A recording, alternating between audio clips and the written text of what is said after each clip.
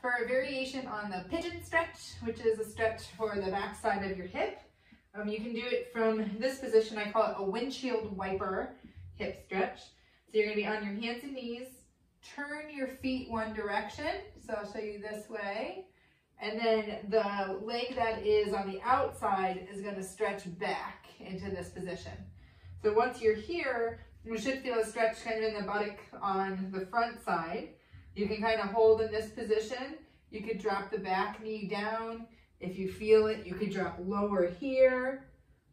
And then from either of these positions, hands up or hands down, you could also bend that back knee for a little hip flexor stretch. So really you can stop at any point. You could stop with your knee up, you could stop with your knee down, you can bend, or you can lower yourself. Wherever you find a position that feels like a comfortable, moderate stretch, just hold there and maybe 5-10 seconds, and then you would come back up, bring your legs back to normal, and then move to the other side.